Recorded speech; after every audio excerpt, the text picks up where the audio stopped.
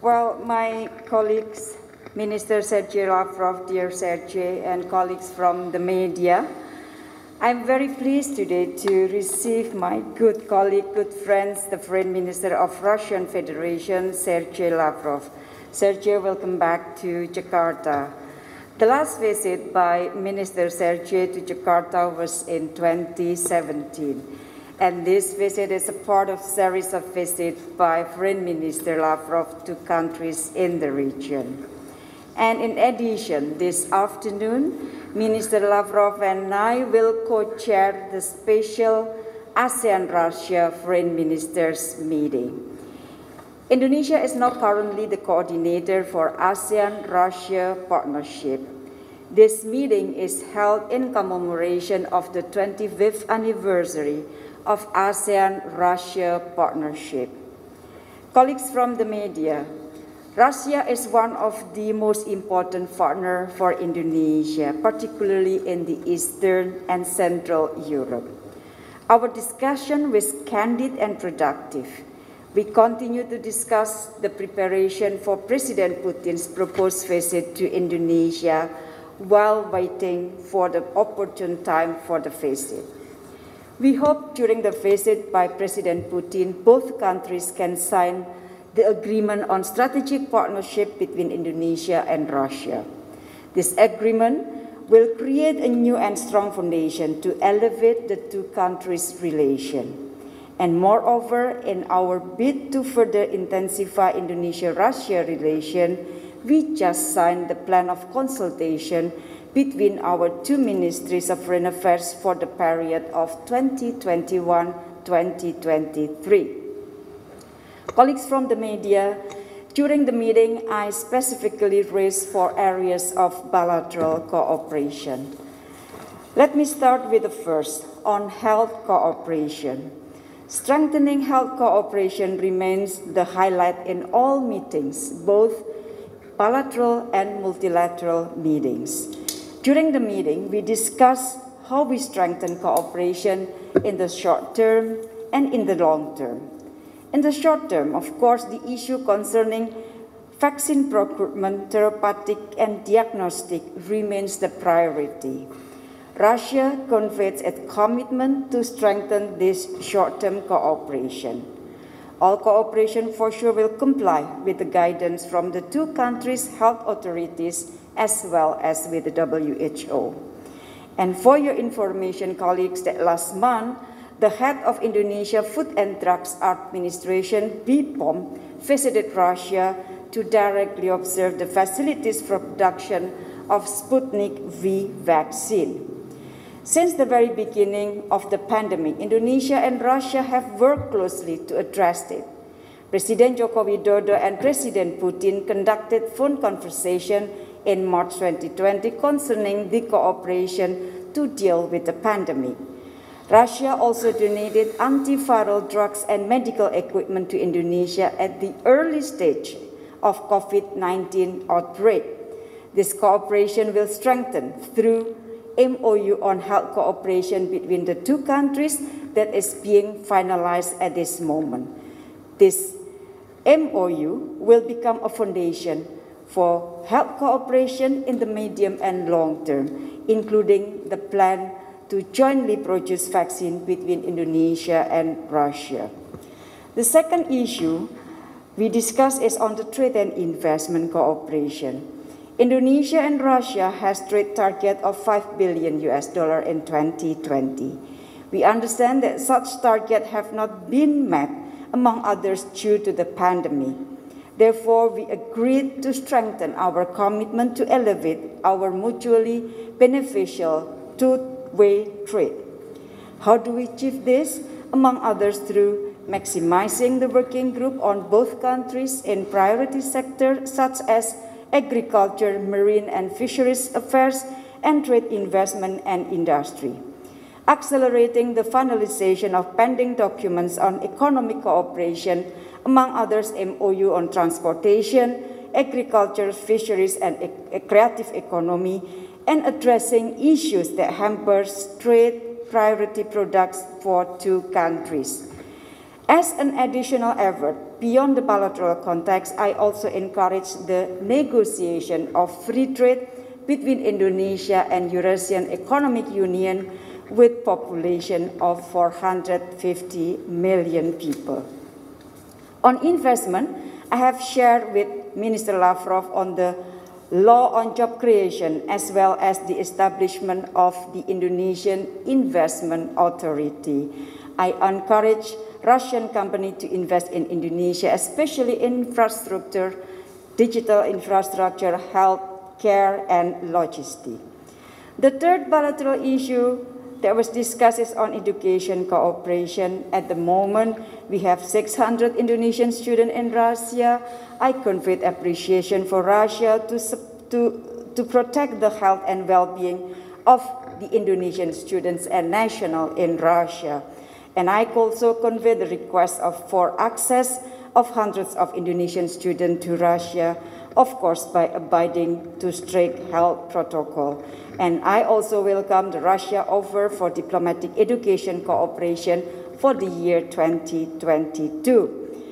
Fourth, we briefly discussed cooperation in the field of security.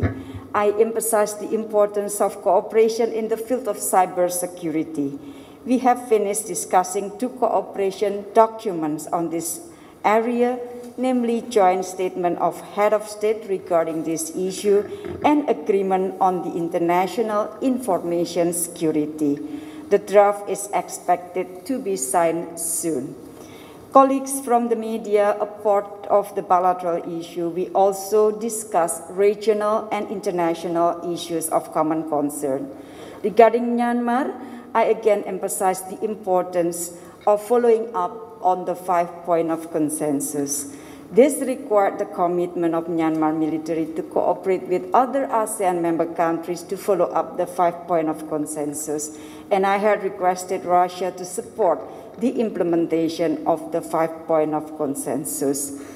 Another issue I raised was regarding the Indo-Pacific cooperation, and Indonesia re-emphasized the spirit of the ASEAN outlook on the Indo-Pacific with underscore inclusive cooperation, transparent and open. Indonesia and ASEAN countries emphasize the importance of concrete cooperation that benefits the people. Indonesia would appreciate Russia's support for the Indo-Pacific cooperation. In addition, we also discussed Indonesia presidency at the G20, and I'm very glad to hear from my colleague Sergey of Russian support to the presidency of Indonesia on the G20 next year. That is all from me, and now I would like to invite Your Excellency Minister Sergey Lavrov to deliver his statement. Sergey, the floor is yours. Thank you very much. Thank you very much, Retno. Ladies and gentlemen, the representatives of the media, we are very much satisfied with the exchange of views and opinions on a broad range of issues of mutual interest which we just finalized. Indonesia is one of the key partners of Russia, especially in Asia and Pacific region. Last year, we commemorated 70th anniversary of diplomatic relations, and they continue to develop in a very constructive manner. Today, we highly appreciated the bilateral cooperation. We established confidential political dialogue, including on the highest level. We strengthened contacts in the areas of security, trade, investment, humanitarian cooperation, and others. We coordinate our activities in international affairs and decided today to continue to intensify all those areas of our interaction. Like my good friend and colleague said, we are finalizing a declaration which would register the existing fact that our relations are the relations of strategic partnership, and hopefully soon our leaders can meet and sign this important document. We discussed our economic cooperation in depth. We are satisfied that in spite of coronavirus infection, the first 4 months of this year saw considerable increase of the volume of trade, almost by 25%. And we confirmed our intention to continue to diversify the trade, including through the expansion of our cooperation in high-tech products. As very promising areas, we mentioned energy, oil and gas, transport infrastructure, civil aviation, machine building, computer and telecommunication technologies, and the halal industry.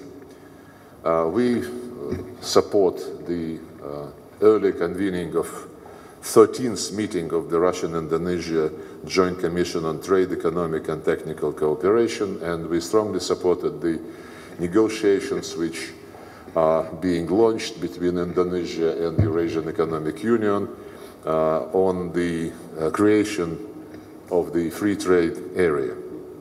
We agreed to expand our links in the area of education, and I can assure you that all the problems which are being experienced by the students who study in Russia, not only from Indonesia, from many other countries, they would be resolved as we move to normalize situation with coronavirus infection in countries of origin and, of course, in the Russian Federation. We would welcome, as soon as the epidemiological situation permits, to resume the practice of Days of Indonesian Culture in Russia, and will be assisting the Embassy of Indonesia in Moscow in all possible way.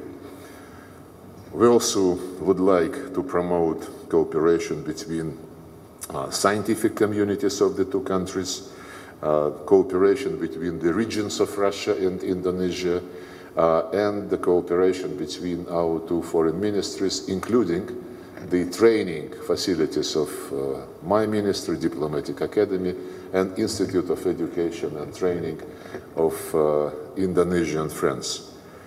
We, as you witnessed, signed plan of consultations between our two ministries for the next 2 years, which certainly indicates the intention to deepen coordination and to make it more specific. Yeah, of course, we discussed at length the cooperation in fighting the new coronavirus infection.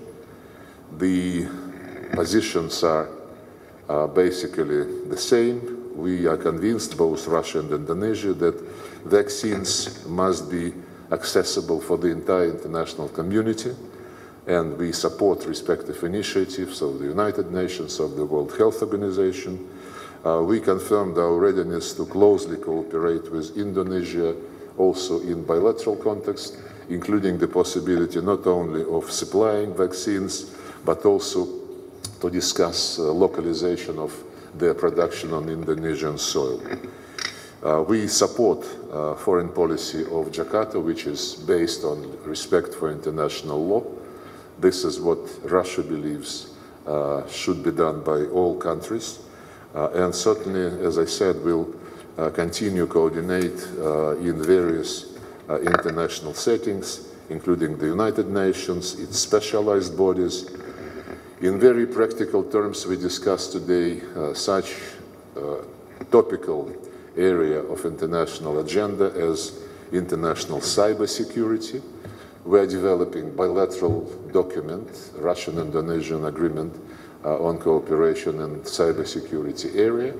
We also coordinate closely in discussing this topic on the agenda of ASEAN Regional Security Forum and in the United Nations, where earlier this year an important consensus was reached to launch effective intergovernmental negotiations to try to develop an international agreement, international convention on the rules of responsible behavior of each country in the area of international information security, and another document which was agreed to be subject to negotiations in the United Nations is a convention to fight cybercrime, criminal activities in cyberspace. We discussed specific regional situations. First of all, the problems in the Middle East and North Africa, with emphasis on the Palestinian-Israeli conflict, which we believe must be resolved on the basis of existing Security Council and General Assembly decisions, on the basis of the Arab Peace Initiative. We discussed the situation in and around Afghanistan and the situation in Myanmar. We reiterated our strong support for the ASEAN 5 principles, and in our contacts with Myanmar leaders, military leaders, we promote the position of ASEAN, which should be, in our view, considered as a basis for resolving this crisis and bringing the situation back to normalcy. We briefed our Indonesian friends about our messages which we sent to NAPIDO, basically in line with the principles developed by ASEAN. We discussed the situation in Asia and Pacific. We underlined that there is no alternative to the principles of ASEAN centrality. We underlined unacceptability of the attempts, which we unfortunately witnessed, to create some parallel mechanisms in the region, to dig dividing lines with active participation of non-regional players who are not who don't intend actually to follow the principles which have been established by ASEAN and its dialogue partners during the last several decades. We are grateful to our Indonesian friends for having served as coordinator of Russia-ASEAN dialogue partner for the last 3 years. This year we commemorate 30th anniversary of the relations between Russia and ASEAN and 25th anniversary of launching the strategic dialogue with the association. Today, later this afternoon, we will hold a video conference with the ministers of foreign affairs of Russia and ASEAN, including the ways and means to promote our strategic partnership. I invited Retno Marsudi to come again to Russia, and I hope that this could be done not far from now. Thank you. Thank you. Thank you very much, Sergey. Terima kasih, teman-teman.